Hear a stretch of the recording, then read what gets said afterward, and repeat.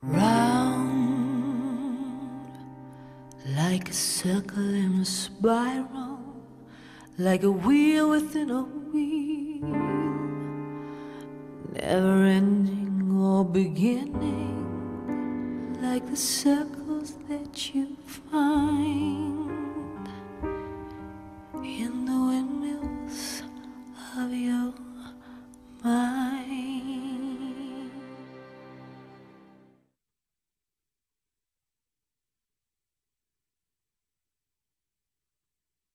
Visit StogieGeeks.com/Debonaire for a list of retailers who carry Debonaire cigars.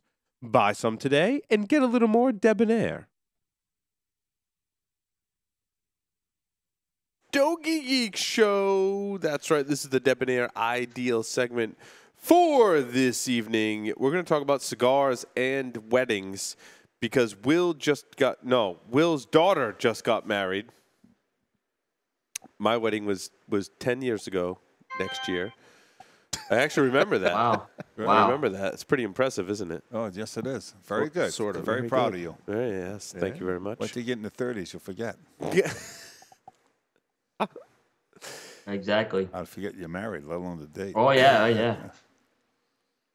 You guys forget that you're married. Really? Is that what I just did? When you get to about like 16 to 17 years, Paul, you'll see. Oh, absolutely. All right. You know, I'll go away on a business trip. I'll forget to call my wife right now. Oh, no shit. I'm in Vegas doing my thing. My wife says, hello. I haven't heard from you for 2 days. Yeah. Oh, yeah. Anyway, Paul, we didn't mean to interrupt you. Sorry. Anyway, I don't know. Will, this is your segment, so. Yeah, okay. So, look, I'm not a wedding planner, okay? And could have fooled me. Oh, and in fact, I'm gonna sound old-fashioned here, but basically, I stayed out of the way completely. I didn't. In fact, that was by choice, but it would have been by edict anyway, right? Wise move. So your job is to write the check. Yeah, write the check. But no one was going to bring cigars to this wedding if I didn't get involved. And this wedding would not have been a Cooper family wedding without cigars. And I got a little resistance on it, I admit.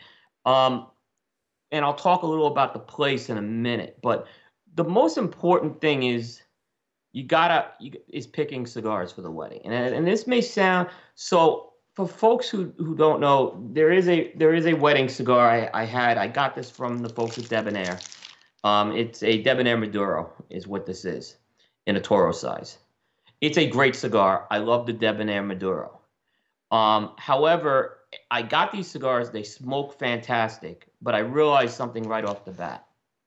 This is not a cigar for everybody. In fact, it wouldn't have mattered what the cigar is. Mm-hmm. You have to have variety. So did you give this cigar to your new in-laws? I basically gave them to whoever wanted them. Okay. Mistake number one. I had some cigars, but you had some Trader Jack's or whatever no. Throw them off the boat. No. This is a new one. Give them to the in-laws. Yeah, give it to the in-laws. I gotta say, these in-laws are not the outlaws. They are just, they're great people, right? Give it time. Give it time. And here's the thing: when the wedding was on a Friday. We got to the hotel earlier in the week, and basically I sat out on the patio at the hotel smoking cigars all day, and no one gave me dirty looks in that family. In fact, they came out and sat with me a few times. So good. Good time. Good for you. But the thing is, I'm going to say is you want to have some variety. So you want to have some medium. This is a medium to fuller cigar. I realized I needed some milder ones and some mediums, so I brought some of those as well to give people a choice. Now, there were about I think the number I would say is about 100 people at this wedding. The Italian in me said you got to have 200 cigars. Right. Because why? I don't want to run out of cigars. Right. And then, then I need cigars for the rehearsal dinner the night before, to make sure that all the people in the rehearsal dinner got cigars. So the point is you want to have enough cigars and you want to have variety. Now, one thing I will say is when you get to the wedding, you want a place to put those cigars. So you got to figure out where to put them. And you need a travel humidor. You need one of those wheelie things. But right? you need to have a table. And that too. And you need to clear with the people who are organizing the wedding a little earlier, and not go to them like minutes before the reception. No, Will, Can I have to. No, can hold I on, put some Will. cigars right next to the wedding cake? Would that be all right? Yeah. No, Will, I have to ask you, Will, did it ever come up that you would have a cigar roller at the wedding? No. And here's why. What I did think of it, but what happened is when my daughter picked the place, she wanted it it was at the Botanical Gardens in Columbia, and wonderful place. And I was like, yeah, whatever you want, right? She comes back to me a few weeks later and says, hey, I got some bad news for you. The patio, and this is going to play into a little later on, the patio outside is non-smoking. I'm like, well, got to find a new place, sweetie. I don't know. I don't know. Oh, yeah, there's a Just little ran out of money. What happened, Daddy? The check bounced. I don't know what happened. So I said, oh, shit, right? Basically, I said, but honestly, I'm not, this is not about me, right? And this is the place she wanted to have the wedding. So I was okay with it, but I said, I'm still bringing the cigars, is what I said. Defiant. All right, cool. Good, the rebel without Right. cause. Rubbing off on him. Hack the botanical garden. And like I said, we had cigars at the hotel, at the rehearsal dinner and things like that. So there were going to be cigars at this wedding, no matter what, right? I didn't know how we were going to smoke. I didn't know how this was going to work either. But finding a location, like I said, you have to find this location and plan that out. And then the other thing I would advise doing, and this is put a little description of what the cigar is for people. Like a mild, medium, and full, which I did not do. That's It's a minute or two. I know it's that, but what happened is I had everyone coming up to me at the wedding doing that. I'm kind of the host, so to speak, father of the bride. But, I was happy to talk to people about that. So I would say put those out there. Now, how did people smoke the cigars? Here's what happened. I want to watch him cut it. There was an outdoor patio with an outdoor Backwards. bar. Yeah, there was an outdoor patio with an outdoor bar, and happened to basically go out, talk to the bartender, and tip him very well. But I didn't ask him for any privileges with non-smoking. About 2.5 hours into the wedding, my oldest son comes out. Dad. I go, what's going on? There's about 20 people smoking out there. I go, cigars? Yeah. I'm like, oh, shoot. So let me go out there because I don't want anyone getting kicked out of there. I went and talked to the bartender, and he's like, I got it under control. And Great ending to the story, by the way, which is awesome. That's awesome. Yeah. Oh, I go back in because again, my wife's like, "What are they smoking at?" She goes, "Yeah." She goes, "You're gonna join them?" I said, "What do you think?" She goes, "Why don't you go out there? There's a lot of people out there." See, that's why you've been married for so long, because you asked the question, "What do you think, sweetie?" Well, again, I have this reputation. All week at the hotel, I was out on the patio all by myself. Can I go out and play? Yeah. Yes, I just kind of, what do you think? I went back out there, and let me tell you, if you want to see the Debonaire Ideal in motion, with people enjoying cigars at a wedding and the conversations it stimulated, it was. And the best part is, I saw my son-in-law out there with the cigar, and he didn't have to be prodded. Nice. He's a keeper. He's a keeper. Yeah. Now were people keeper. taking their shirts off and everything? And Yeah. just laying And around. I'm just telling you, there's, for all these people hate smoking and stuff like that. And my mom came out and yelled at me once or twice, right? But That's part for the course. My mom would come out and yell at me. Yeah. But seeing these people, it was just, and they were all interested. They were all really interested in the cigar, and some of them had never had cigars before. They said, "This is incredible." Some of them had that Debonaire cigar for the first one, right? Which was amazing, and they enjoyed it. I didn't. Obviously, there were a few cigars put out. There were a couple of. There was one guy though. It was funny because I had some of these. I forget what the cigar was, but they had a cedar sleeve on it, right? And I think I had some. I forget if it was Hoya de Monterey or something. I had some extra cigar, so he's out there, and I go to him. I go, "Have you smoked a cigar before?" And he's like, "Oh yeah." I go, here's a cutter and a lighter. So I give him. He cuts the cigar. He does okay with that.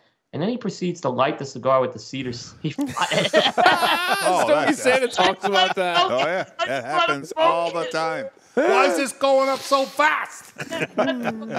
Tastes like wood. Exactly. There's a real cedar note on this cigar.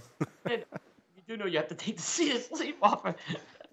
That was the highlight of that. So, but yeah, it was like I said, I highly encourage, if you're ever involved in wedding planning, bring the cigars there. These are just some little tips I wanted to give people that I learned. I don't have any more daughters to marry, but I have 3 sons, and so it's going to be a little tougher because the groom's family getting involved with bridal planning may be tougher. I also just want to give a shout out to my new son-in-law who gave me a box of my father's LE 2015s before the wedding. Nice. Gracious thing to do. Very Nice gracious. gesture. Very gracious. So, and he gave me a nice cutter as well. So You know what he's doing with your daughter now, right? So, you know what's funny? Now, Jeff, you have daughters too, so you can get daughters. away with those saying it. Yeah. All the family, when Archie Bunker would basically know what Meathead was doing with his daughter, Yep. you have those thoughts come through your head. Well, it sounds like it was a successful wedding on all accounts. So No, it was- But So- get back to your point, Coop. That's what I do when people come in for a wedding. I ask them how many people are cigar smokers and how many aren't. Yep. And you line them up appropriately. And I also tell them, how much time do you have? Because sometimes you don't want to make the cigar like a Churchill or something because you haven't got the time. So I had back Debonaire again, do size Toros. matters. I had Debonaire do the Toros. In hindsight, I should have had him do Robustos. That's about 99% what I sell. Yeah, that's again. It was my first time I ever went through this. For now. For now, You got And 3 more sons to go. yeah, but that's easy. Is from what I've been told. All I have to worry about is rehearsal dinners now. That's it. Good for you. God bless. Yeah, and the other thing is make sure your sons know how to put tuxedos on. Oh, well, that's the funniest story I ever heard. Oh, God. what happened? Your son didn't know how to put a tuxedo on? Oh, I have 3 sons. Okay, one is 15, one is 16, and one is 20. Okay, and basically my wife asked me to do one thing before the wedding. She's like, "Hey, can you help the boys, get ready, make sure they're ready for the wedding, and take them down to the church because she's dealing with my daughter." I'm like, "Yeah, sure." So we're staying in 2 separate hotel rooms. My oldest son knocks on the door. He's like, "Dad," he's like, "we're having a little trouble." I go, "What's the trouble?" He goes, "We haven't ever put a tuxedo on before." I'm like, "Oh, shoot." So I go down to their room, and it is like a war zone. The tuxedo parts are all over the place. Missing cufflinks. They can't find shoes, right? Oh, it was like I felt like I was dressing 3-year-olds again, like a Dapper Dan or something like this, right? I'm like, so I get them. Did you have to hold them down and put the socks and shoes on like I have to do with my 2-year-old? Almost. Finding the cufflinks was just a freaking nightmare, right? So, because they made a mess in the room, of course. So, all right, get them ready. I have like 15 minutes to get myself ready. I go run down to my hotel room. I get ready. I go put my bow tie on, and the clasp breaks, right? Go ahead. Lucky I had another bow tie. What about the Otherwise, I- studs on the shirt? That's a tricky one, too. Yeah, that is a tricky one. That's what One- I was. yeah. I was the best man at my brother's wedding, and this is what I thought was an age thing. So they're all, I'm the one that's supposed to have the rings. I forgot to bring the rings. That does not surprise me in the Thank least. God! Oh, he was so pissed. And here I am. I told the priest. He's like, "Give me that. Calm the." I almost said, "Calm the fuck down," right? But I caught myself. Luckily, he's only, the rings were like 10, 15 minutes behind. People in the back are laughing their ass off. I'm running to my brother's house to get the rings. He was laughing. I was quite the Well, that's hit. something you can do with the bands, though. Roll them up. They're gold a lot of times. Nobody yeah. can tell at a distance. That's not My brother. Oh surprise me. yeah, I would think I was more nervous than him.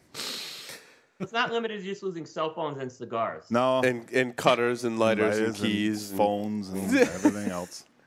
Alrighty, with that, we're going to take a short break, come back, and talk about our stogies for this week. So stay tuned. Don't go anywhere.